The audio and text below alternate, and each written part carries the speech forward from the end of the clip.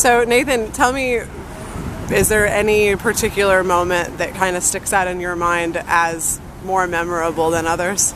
There's not. I wouldn't say that there's any that stick out more memorable than others, or more memorable. But for me, pretty much the biggest sticking moment was my first General Assembly, my first exposure to direct democracy, and how amazing that feeling was, and just all the ideas coalescing into new ideas and better ideas, and us bouncing ideas off of each other, and that was really great.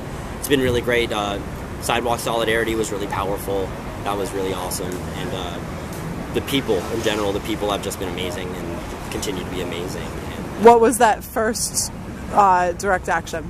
It wasn't direct action. It was a General Assembly, and it was a General Assembly at Kylie, and it was probably about 70, 80 people, and they were mic checking the entire time, and the way that it was nothing like I've ever seen before. I've never seen.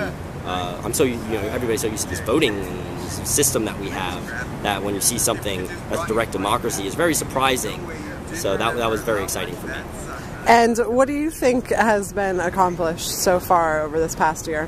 We have changed public dialogue, and people, I get this all the time, what have you guys done? What's really happened? And you would never have front page spreads about economic disparity, or talking about the foreclosure issue, or talking about just the way that things are being talked about now. We've changed language, we've changed dialogue, and that's where you start changing minds.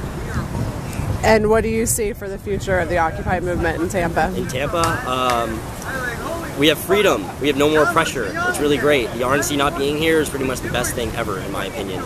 And we have the ability to take on any projects that we choose to take on. We'll probably be focusing a lot on the foreclosure issue, and on people, on the fact that there's 16,000 people on the streets in Hillsborough County, and it's the worst in the nation, and there's 20 empty houses per one person on the street. So that's probably a big issue.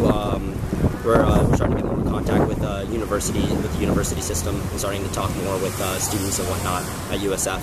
So that's starting to happen.